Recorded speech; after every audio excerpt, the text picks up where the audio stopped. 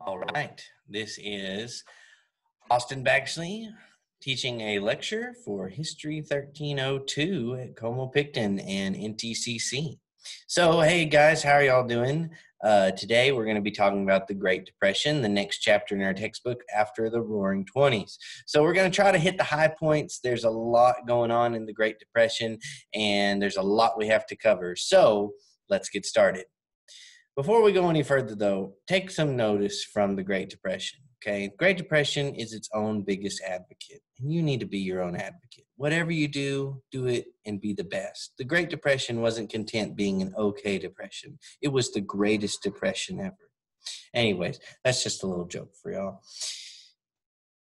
It's kind of weird because there's nobody here to laugh at my jokes, or at least pretend to laugh at my jokes so that people think that, hey, maybe he'll like us if we laugh at his jokes, but don't worry. You can pretend to laugh behind the screen as well. It's all right.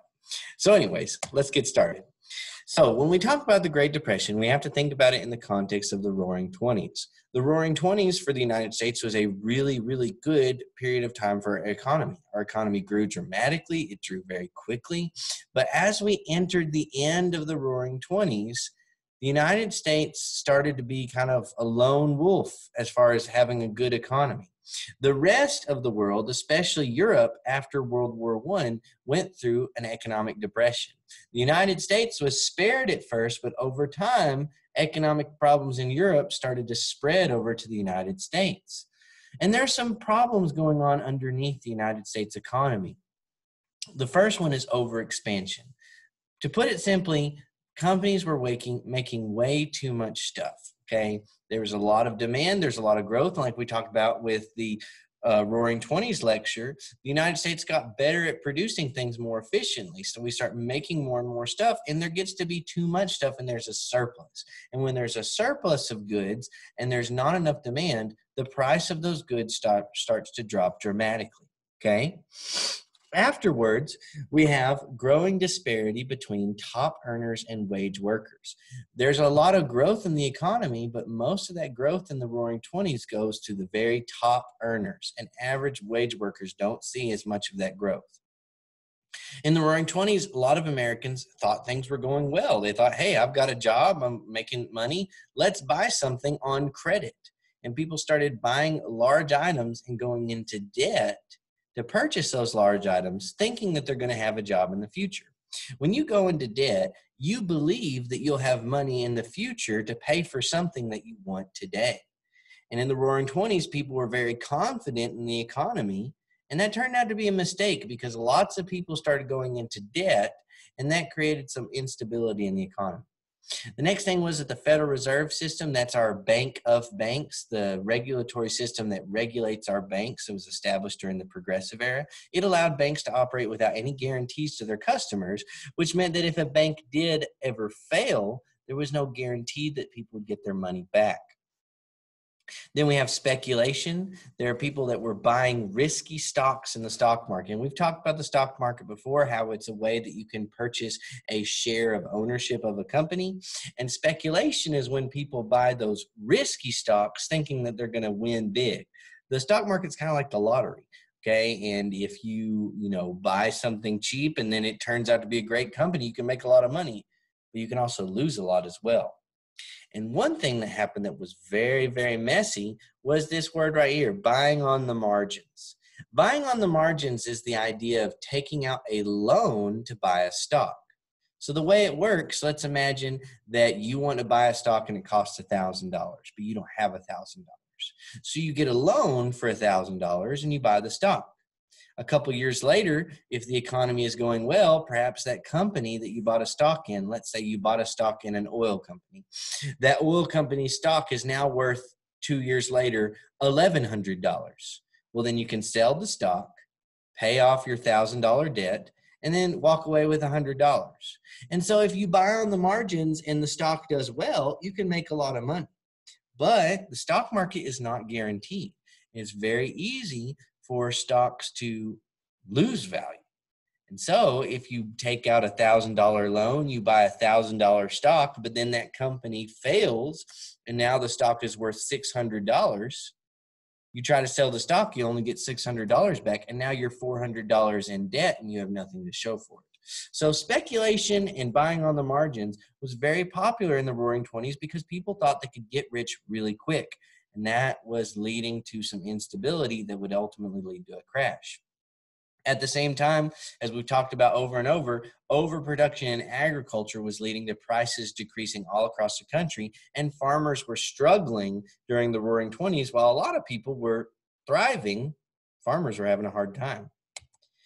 It all kind of comes to a head in 1929, okay, with the stock market. So remember, the stock market is where people buy and sell ownership of companies, and a lot of people thought it was the easy way to become a millionaire. Okay, 1925 to 1929 saw the largest growth in the value of stocks. In 1925, the total value of stocks at New York was $27 billion. By 1929, it was $87 billion. That means that if you had, say, $100 in the stock market in 1925, it was now worth $300 in just 4 years. So it's a very fast way to make money. And so people all across the country were throwing everything they could in the stock market. They said, you can't lose. You can put $100,000 in it, and then, in a few years you'll have $300,000 in it. And then in a few more years you'll be a millionaire. And so people all across the country are throwing everything they have. They're throwing their savings in the stock market. Then they're getting loans and putting that in the stock market. And this is very dangerous. And the stock market, it really depends on people's belief in the value of stocks, okay? Remember, the companies that you're buying stocks from, they're not in the New York Stock Exchange. They're not physically there. They might be a factory in Pennsylvania and a farm in Florida that have, stocks that are being sold and bought in New York. And so the New York Stock Exchange, this big building, this room where there's lots of people running around buying and selling stuff. It's loud, it's chaotic. And if people start selling, other people notice, say, hey, why'd you sell that stock? You think it's not going to make any more money? Is this stock a bad stock? We got to go sell our stock. Guys, we got to sell our stock. Sell. And it will spread like kind of like just a wave of panic that'll spread throughout a stock market if something bad happens. And so that panic happened on October 24th, 1929. Companies across the country were starting to lose money because of overproduction and all those things we talked about on the last slide. And on October 24th, 1929, people realized, hey, the economy is not growing like it was back in the Roaring 20s. It's starting to go down.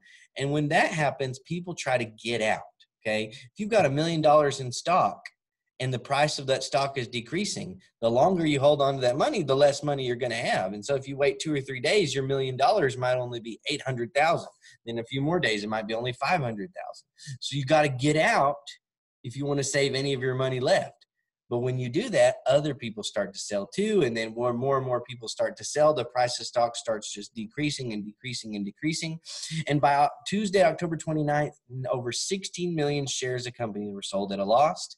And many stocks couldn't be sold at all. Like people were trying to sell, but no one would buy them. Now, when this was happening, there were some super mega rich people like those old robber barons of the Gilded Age. Some of them are still hanging around like J.P. Morgan. And J.P. Morgan decided he was going to try to buy all these worthless stocks to try to reverse the trend, but it doesn't work.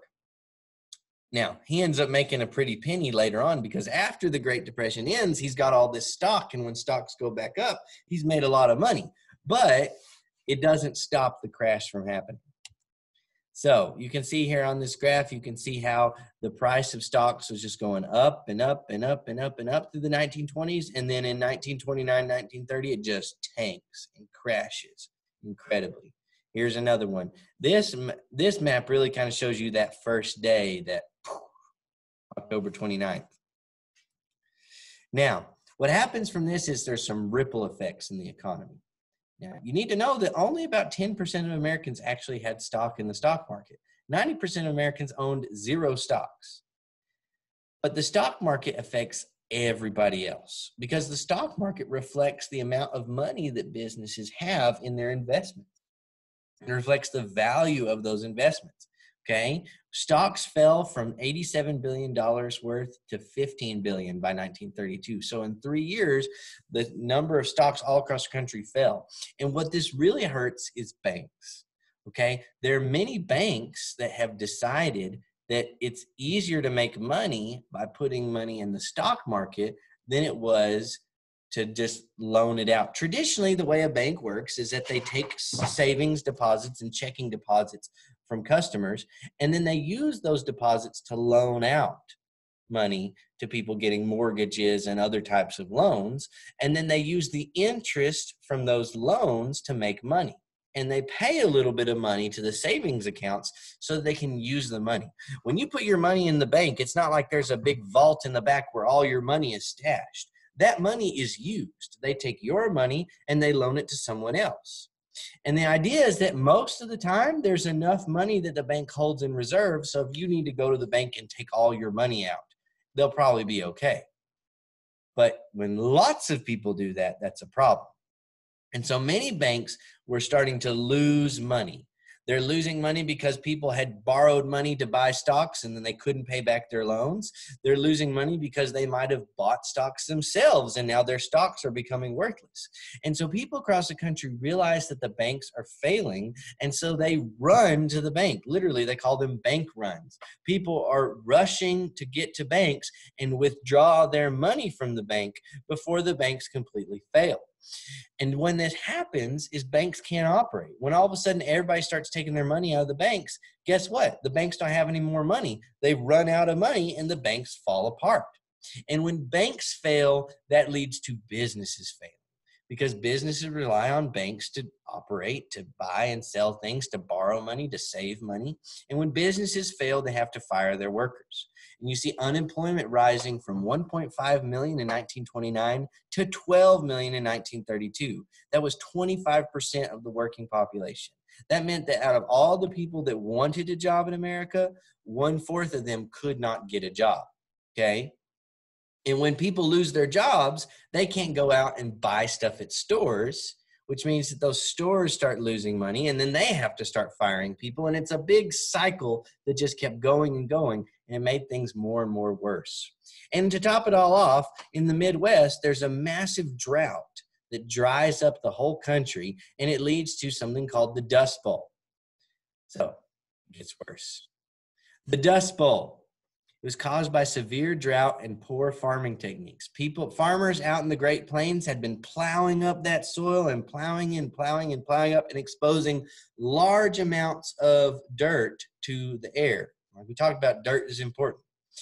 The Great Plains used to have real thick grass back whenever, the Indians roamed and the buffaloes roamed and they had that nomadic lifestyle. Those grasses never got really plowed up, and so they had really thick layers of sod. So thick, we talked about with the sod busters, there were even some that built their houses out of that sod from that grass.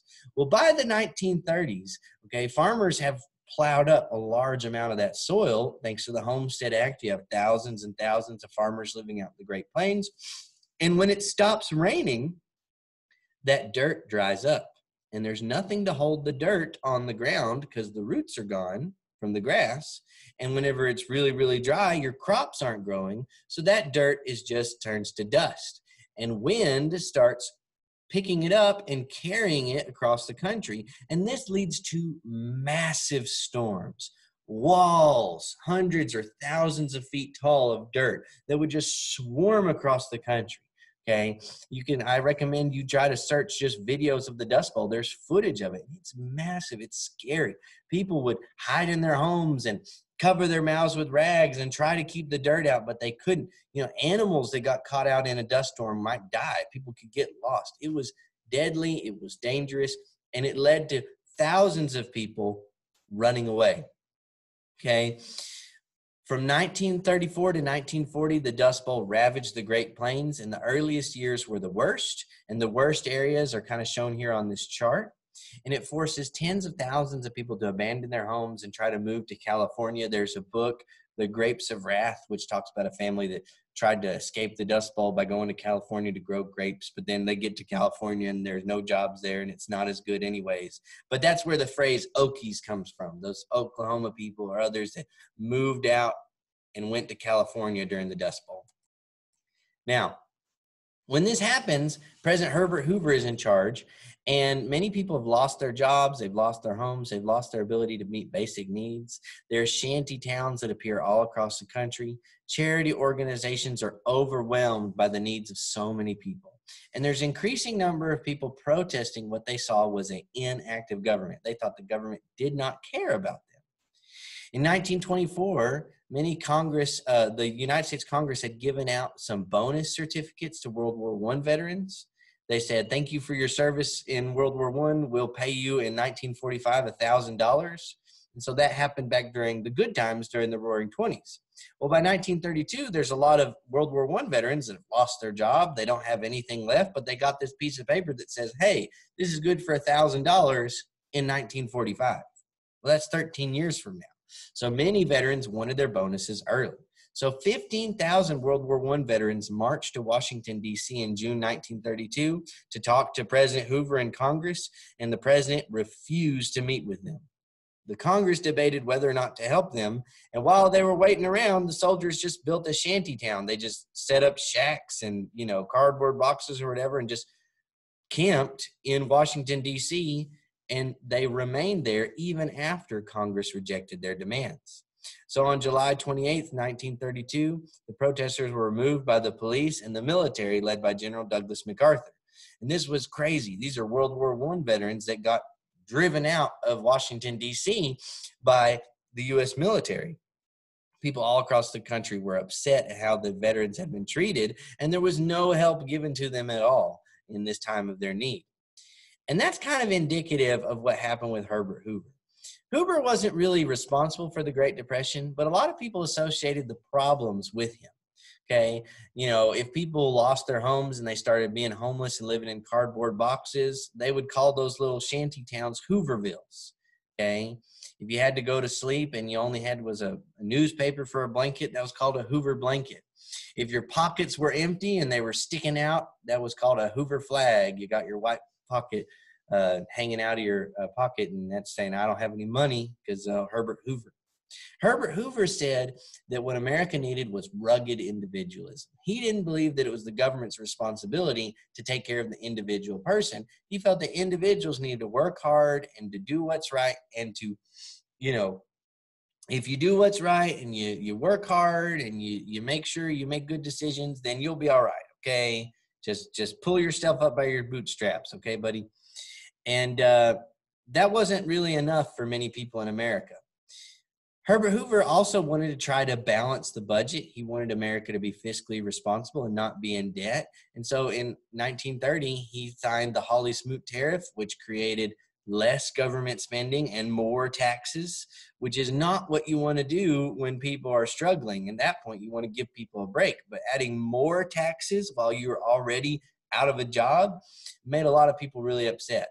Herbert Hoover did do a few things to try to help people. Mainly, he tried to help city governments and local governments by doing things like public works projects through the Reconstruction Finance Corporation, which would give out public loans for projects like the Golden Gate Bridge in San Francisco, where people could get a job and build the bridge, and that would give them help. But Herbert Hoover didn't want to give money to individual people. So in 1932, we have an election, and FDR runs for president, Franklin Delano Roosevelt. He runs against Herbert Hoover for the Democratic Party, and he promises to do something about the Great Depression. He promises a new deal for the American people and a repeal of prohibition. And Roosevelt wins by a landslide. People are tired of the Great Depression. They're ready to do anything to make their life better. And so Roosevelt wins 58% of the popular vote and 89% of the electoral vote. Some of the social consequences of the Great Depression, you see a lot more mass migration. People try to move across the country to find better opportunities. And you see a lot of people moving out of the city to the country or moving from the country to the city. You see a lot of hitchhikers, a lot of homeless people, riding trains and just wandering around because they don't have a job, they don't have any opportunities, so they're just trying to look for the next best place to be. You start to see increased rates of crime. People are getting desperate. You see increased rates of suicide. People aren't eating as much, so there's malnutrition, which leads to health problems. You see growth in prostitution, alcoholism. There's just generally poor health care in the United States during the Great Depression. You see less and less people going to college, but you see people going to high school more because high school is free, and many young people don't have a job anyways, so they might as well stay in high school. People start putting off getting married, but at the same time, people don't get divorced as much. You know, again, this is when times are uncertain and things are scary. People either tend to stick together or they put things off. You know, let's not get married until we get a job, that sort of thing. But there is an increased rate of abandonment. Some people don't worry about the paperwork. They lose their job. They just up and leave. And so there's a lot of people that just abandon their families. You see birth rates across the country fall. People put off having a kid because they don't know when their next meal is going to come from. They can't plan for a kid. And when people tried to have fun during the Great Depression, they really focused on escaping their problems. So you see popular culture move towards escapism. Even though people don't have as much money, people still go to the movies and they still go and watch sports and they go see the football games and baseball games because people are willing to pay what little money they have on a chance to escape, okay, to forget about your problems. You go to the movie, you sit down, you get your popcorn, you get your soda, and then Frankenstein's monster is running around, you know, doing his Frankenstein monster thing, or you watch Gone with the Wind, this 4-hour movie all about way back in the days when it was the Civil War and Reconstruction, and you could go and watch those movies and forget about your problems. King Kong comes out during the Great Depression. You know, if you're watching a movie about this giant ape fighting T-Rexes, you're not worried about the fact that you don't have a job. So people were willing to pay money just to escape. And during the Great Depression, radio was still flourishing. A lot of people bought radios back in the 1920s when times were good. And guess what? They still work in the 1930s and it's free. All you got to have is a little bit of electricity. So many people continue to listen to the radio, and the radio continues to flourish during the Great Depression. And many people listen to a new and popular form of music called the blues. All right, so we're going to just jump right into the New Deal, okay? So I'm going to have it all in one video if we can. So now let's talk about the New Deal. So when Franklin Delano Roosevelt wins the presidential election in 1932, he becomes president in 1933.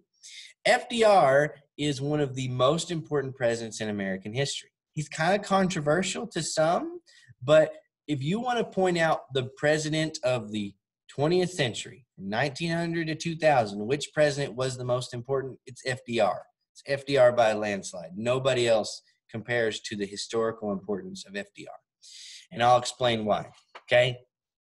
FDR campaigned in 1932 as a force for change, and he promised to help people in the United States. As a leader, FDR was willing to experiment in bold ways to do whatever he thought was necessary to help the people of the United States, even if those methods were not tested or guaranteed to be actually helpful. He just wanted to do something. Sometimes they would try things they had no idea if it would work, but they just did something rather than sit around. And so for many people who were desperate, they were totally willing to give this president a chance. They said, you know what? This may not work, but let's just try it. Okay, this is better than do nothing Herbert Hoover. Okay, FDR was really good at communicating, and he used the radio to directly connect with the American people through something called fireside chats, okay? He would come on the radio typically in the evening when people were listening to the radio after they'd got home from work or they hadn't been working, just hanging out. And he would explain in clear, common language what was going on with this administration. He was really good at taking complicated economic and political problems and distilling them into language that the average American could understand. And because of that, Franklin Delano Roosevelt really gained the love and affection of Americans all across the country. Now, When FDR takes over, the first thing he tackles is the problem of banks. By 1932, in 3 years, nearly 5,800 banks across America had gone out of business. Okay. And this was bad because people who had money in those banks, they lost it. Let's say you had not done anything wrong. Let's say you were a good employee. You had never, gotten anything in the stock market. You had always paid your bills and you saved your money. You weren't in debt. You had put, $4,000 or $5,000 in your savings account. You had been a good, hardworking American, but then your bank closes and all that money is gone. You didn't do anything wrong. But in the Great Depression, there are a lot of people that just got messed over. They didn't do anything wrong. They weren't the people that were overproducing. They weren't the people going into debt. They weren't the people that were doing bad stuff in the stock market, but they still lost all their money. And so we have to fix it. So 2 days after being inaugurated, Roosevelt declares a national bank holiday. From March 6th to March 10th, all the banks in America are closed. Nobody goes to the banks. Nobody gets their money out. We're going to pause it. We're going to hit a timeout, and we're going to figure out this situation. In those 5 days, he gets Congress together, and he says, we're going to fix this right now. So they pass a law within those 5 days called the Emergency Banking Act. What the Emergency Banking Act did was it gave the president the power to open banks. A bank could only open back up for business if the president approved it. That meant that they would be solvent. And it also gave the president the authority to help banks that were in trouble, give them some assistance to help them get their finances in order. So after the bank holiday was over, some banks were allowed to reopen completely. Some banks were open only to accept savings deposits or checking deposits. And some banks were forced to stay closed until they could fix their finances. So what this did was it told Americans that if a bank is open, that means it's safe. If FDR thinks it's okay, it's going to be open. So if a bank is open, you can trust it. So what this did was it restored people's faith in banks. Now, the crazy thing was, this was totally new. No one had ever done this. Can you find in the Constitution any words that say the president can have the authority to say if a bank can close or open? You probably can't. But this was a problem that the founding fathers never could have imagined, probably. Well, maybe someone imagined it, but I don't think they would have. Okay, so there was no language in the Constitution about this. But in this desperate time, we tried new things. And that's a pattern that happens through the New Deal. We do all these new things that we've never done before in order to solve this problem. Many people say that this is capitalism saved in 8 days. FDR gets on the radio. He tells people that banks are safe again, and they start going back to the banks. And the banking crisis gets solved. Later on, there's a permanent solution that comes from the Glass-Steagall Banking Reform Act. It creates something called the Federal Deposit Insurance Corporation, and it bans banks from speculating in stocks. So this stops banks from going and wasting a lot of money in the stock market, but the FDIC, it insures bank deposits. If you go to a bank today, you'll see a sign on it that says FDIC. If you don't see a sign that says FDIC, don't put your money there because it's probably not a real bank. Okay, I don't know what it is, but they're probably scamming you. Because what the FDIC does is that if the bank fails, you will get a check for the money that you lost, okay? So let's say you have $5,000 in City National Bank in Sulphur Springs, and tomorrow a meteor falls from the sky, smashes the whole bank. It's all gone. It's all closed. All the money is destroyed. The FDIC will write you a check for the money that you had in that banking account, and they'll give it to you. So this restores people's faith in the banks, and it stops people from having bank runs, which were destroying our financial system. The next thing FDR tried to do was tackle unemployment. You have 25% of America's out of work. FDR says we need to just throw some money into the system and give people some jobs. If we give people some jobs, then they'll start going and buying stuff again. If people have a job, then they'll go to the store and buy a toaster or buy groceries or buy movie tickets. And that will mean that those stores will be able to hire workers, and then they'll be able to have money to spend at other stores. And maybe we can get the economy rolling again if we just throw a little money into the system, like you prime the pump on an engine, okay, or prime a water pump. You got to put a little gas in the lawnmower first before it'll get started. That's the idea. So he has a lot of laws. We're going to go through these kind of quick just to get through them. But the Federal Emergency Relief Act, FERA, gave a lot of money to state and local governments to keep state and local employees, like, you know, the janitor at the city hall, or the police officers, you know, firefighters, that sort of thing, help them stay in jobs. Then he starts something called the Civilian Conservation Corps, the CCC. What that did was it gave jobs to young unemployed men, and they would travel across the country doing public works projects. So public work is something that everyone benefits from, like a road or a park, or doing like, you know, cleaning out a river or a lake or something like that. The CCC built lots and lots of national parks. They did a lot of work fighting erosion and trying to fix some of the problems that created the like the Dust Bowl. You know, they might plant a forest, and that forest acts as a windbreak to stop the wind from picking up dirt. Okay, the CCC did a lot of that, and there were other organizations that did that stuff too, but we're not going to get into that. Okay, so the specifics is really complicated, but whether or not they planted trees to stop the Dust Bowl, they did a lot of work to combat erosion. They did a lot of work to conserve the environment, and they did a lot of work just to give people jobs. Okay, but it was kind of like a camp. And so if you were in the CCC, you lived in barracks, they fed you, you worked on a schedule, and you got a check, and you might send it back home or hold on to it to when you got out of the CCC. Okay, but it was almost like the army, but instead of fighting, you were working. But the Civil Works Administration, that employed 4 million Americans doing civil service work, and it didn't matter if they lived in the camp or not. And that lasted for a while, but it was temporary. Okay, a lot of these programs were temporary. They're only for a year or for 2 years because they were emergency measures. And so people said, we'll just do this for a little while, then the economy will get back and we'll stop it. Well, the economy wasn't getting fixed, so they had to re-up it. They had to renew it, and the Works Progress Administration was what renewed the CWA. The WPA was the largest relief program. It employed 9 million Americans, okay? 9 million people got jobs doing public works and artistic projects. There were even historians that got money from the WPA, and all this was done to help people get back to work, okay? Get people some money, get them doing stuff, okay? In Southeast United States, around the Tennessee River Valley, there was something called the TVA. The Tennessee Valley Authority built hydroelectric dams across the Southeast United States, one of the poorest parts of America, the backwoods part where there's no electricity, no technology. They start damming up rivers and bringing electricity to those places and giving people jobs working on them. And then now that there's electricity there, then other companies can move in and jobs can be started there. Okay, so you can look all those up and get more detail about them as you're studying for your test and working on your test, but that's a little bit of information for them.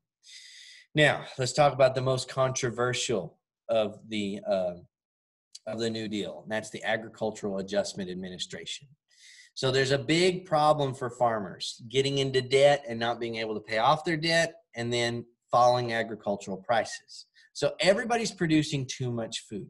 And when the price of food goes down, the only way to make more money is to grow more food.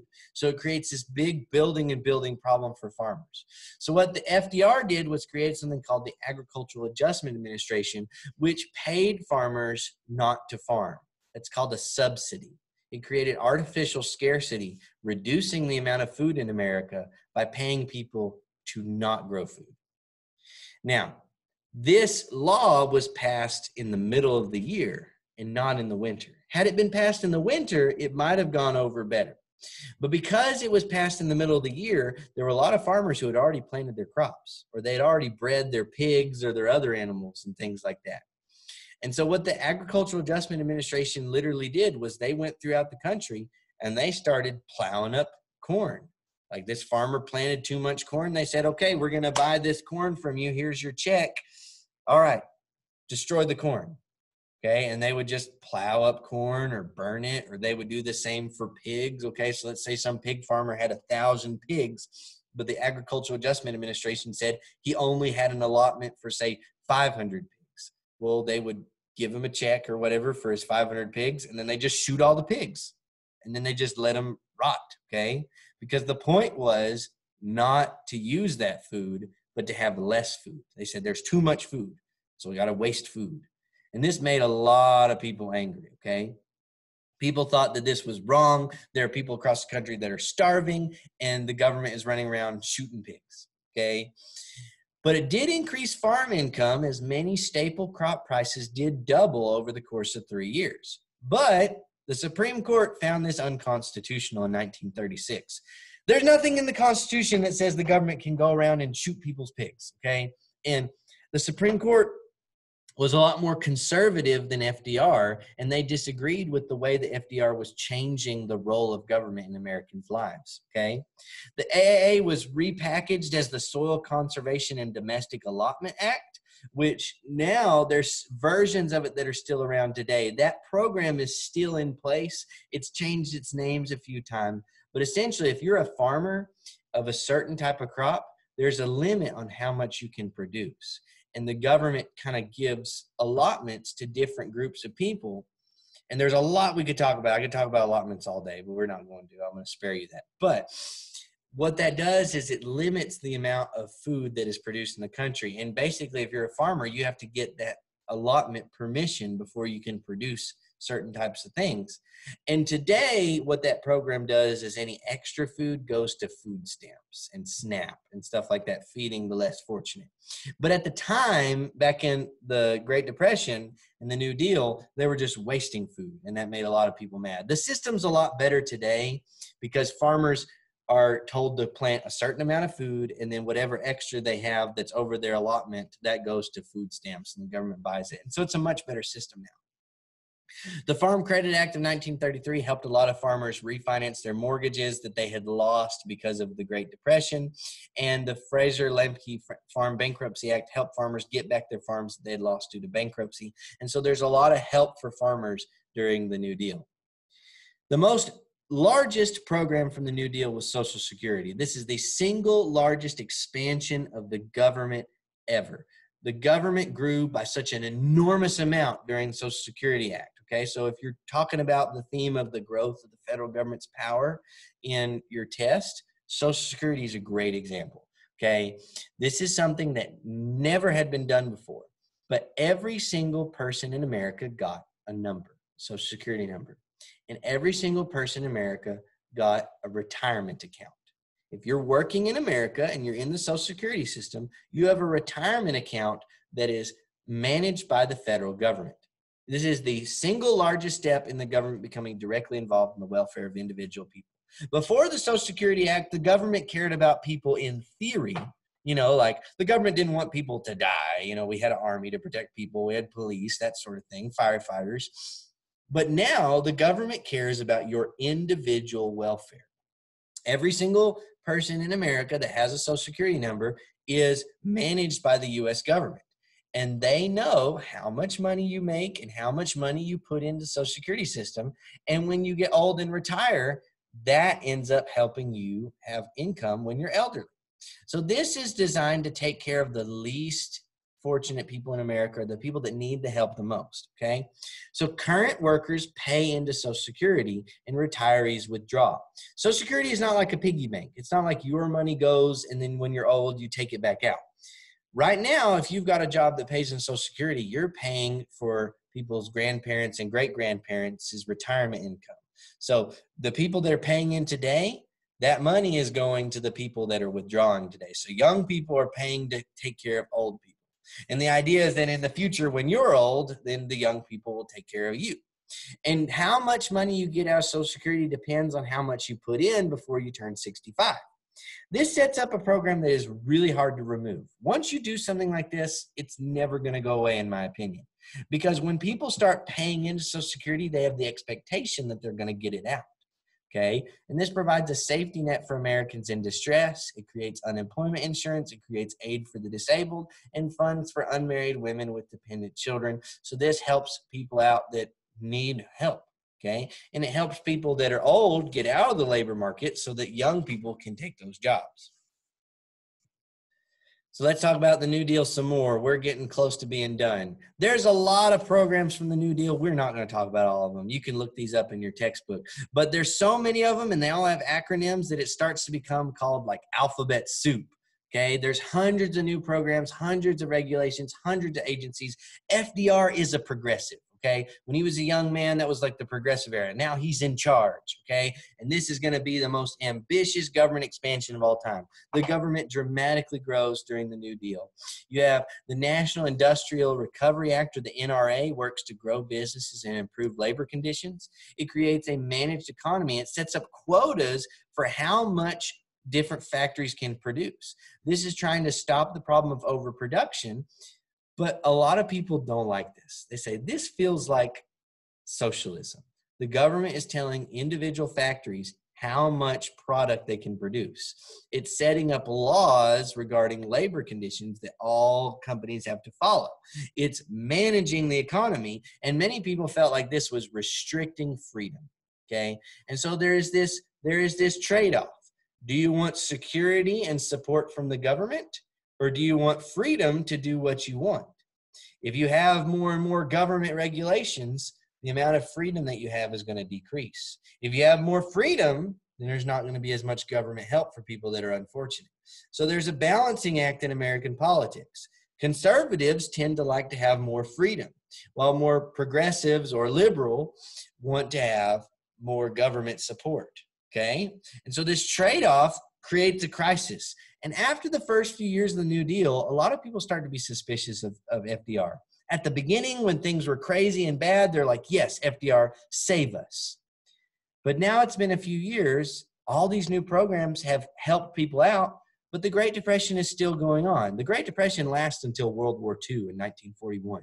It doesn't go away because of the New Deal. The New Deal helps it be a little easier for people, but it doesn't get rid of it. So a lot of people are suspicious. The NRA tries to have like a propaganda campaign to promote it. The NRA outlawed child labor completely. It set maximum working hours. It set up minimum wage. It guaranteed labor unions' right to collectively bargain. But many people thought it went too far, and it hurt people with higher prices. And businesses all across the country would break the rules or try to get around them. It was really hard to enforce. And the Supreme Court found it unconstitutional in 1936. Just like they did with the Agricultural Adjustment Administration. A few more things. The SEC, Securities and Exchange Commission, that was a watchdog for the stock market. So basically that was they're like police for the stock market, and they try to stop people from speculating and doing things like lying on stock market reports, using insider trading. And it was trying to prevent another stock market crash. Don't worry about FHA and NYA, okay? A lot of people thought the New Deal was bad. Some people thought it didn't go far enough. Some people thought it went way too far. So some people thought that capitalism was awful. We just need to go communism. Okay. And there were many people in the United States that were socialists that said that the government needs to just go all the way and get rid of capitalism. An example of this is Charles Coughlin. He was a radio priest. He was a Catholic priest who would do like sermons and masses on the radio. And he was angry at FDR for not nationalizing the bank system. He wanted more government involvement in the economy. And there's people like him, like Huey Long in Louisiana. There's different government officials across the country that do more government involvement in the economy than FDR did. But now, Charles Coughlin, over time, he became really anti-Semitic. He became very anti-Jewish, and he really blamed the Jews for the Great Depression. And he was kind of friendly with a certain German person and in the 1930s named Adolf Hitler.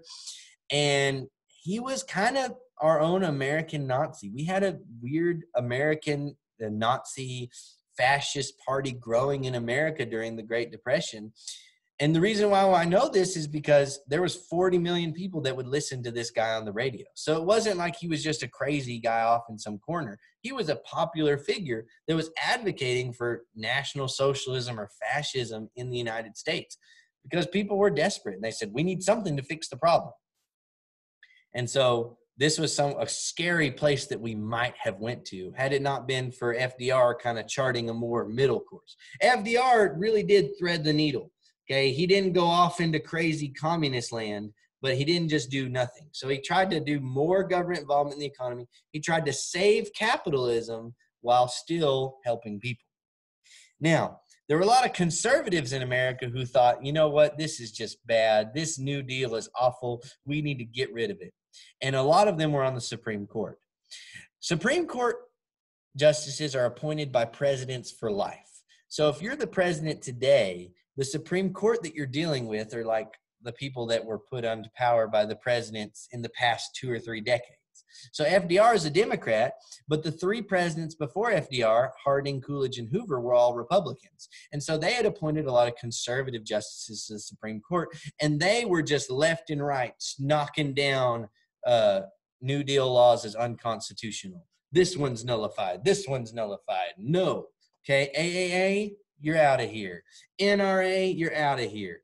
And FDR got really frustrated. Okay, they had a very strict interpretation of the Constitution that the government could only do what the Constitution said. And FDR was kind of loosey-goosey. He said, let's be elastic. Let's, I can probably do this. It doesn't say the Constitution that I can't do it, so I can, right? And so FDR tried to deal with this by adding more justices to the Supreme Court. Technically, our Constitution does not say that we have to have 9 justices on the Supreme Court. Really, you could get away with 1. We have to have 1 justice on the Supreme Court. And over time, we've added justices and we're at 9. And it's been at 9 for a long time. But there's nothing that says that we can't have more than 9. So FDR wanted to add more justices. He wanted to add a retirement age to the court that said that if there's a justice that's over this age, he can stay on the court, but FDR can add a new one to balance him out. Now, when FDR rolled out this scheme, he thought it was going to go over well and it was going to save the New Deal, but Republicans and Democrats said, whoa, hold on there, buddy. Okay, this sounds like court packing. You're just adding a bunch of guys on the court so you can control it. Okay, he would have been able to add like 6 or 7 justices to the Supreme Court in just a few days, and he would have given him way too much power. Many people thought that this was FDR becoming more powerful. What happened was every single thing that the New Deal did was trying to help people, typically, but it also gave the president more power. And so the president today has a lot more power than the presidents did back when the Constitution was written. And a lot of that change happened during the New Deal because all these programs that the Congress creates, who's in charge of them? The president. And every one of those programs gives him more power. So by 1938, most Americans thought that FDR had just went too far, and they thought that he was trying to make the crisis last longer to further his growth in power. And so conservatives end up regaining control of Congress. And so by 1938, the New Deal loses its steam. FDR is still president, but all the big laws that changed the country, those happened right at the beginning of the New Deal. Now, was the New Deal effective? Kind of, okay? FDR as a leader boldly and confidently faced one of the greatest crises of American history in a manner that managed to help people while also preserving free market economy and avoiding socialism. So in that regard, it was a success. We got through the crisis, people got help that they needed, but we didn't become communist or fascists. So that's good. He had a really good grasp on the radio. He had a very charming public persona. He got people to love him. He was incredibly popular. But his critics thought that his nice persona masked an abuse of power, and they thought that he was starting an imperial presidency that would endanger the balance of powers between the 3 branches of government. Overall, the New Deal created millions of jobs, lots of public works projects. There's parks and monuments today that we would not have, that we enjoy even today. There are roads and bridges and parks that we enjoy today because of the New Deal. The FDIC, which insured bank deposits, is a wonderful program that people love and are so thankful for today. Things like Social Security, people love it. It's a really popular program. The Securities and Exchange Commission prevents market abuses in the stock market. That's something that everybody loves. A lot of these laws, people love them. Okay, they're well beloved. They're not going away anytime soon, in my opinion. And the government works to manage the economy and help the unfortunate. But did it end the Great Depression? No. Was it good? Probably. But did it end the Great Depression? No. By 1939, unemployment was still 19%. So all that money, all that work brought unemployment from 25% to 19%, which is still bad. The government bureaucracy bloated to 600,000 workers who are getting paid for by American taxes. So you see higher taxes, you see a national debt that doubles, and there's still a large gap between the rich and the poor. So the New Deal, overall, it made the United States probably a better place to live in, but it didn't end the Great Depression. What ended the Great Depression was World War II, which I plan to talk about in the next video. So if you watched this video, if you got through it, leave a comment and tell me about it. Tell me, what do you think? Did the New Deal solve the problem of the Great Depression? Do you think it was a good thing, or do you think it was a bad thing? Let's have a little discussion in the chat if you can, on the comments. Tell me, was it good or was it bad? And I'll be looking for you, all right? And this episode of Mr. Baxley's History Class was sponsored by washing your hands. Wash your hands.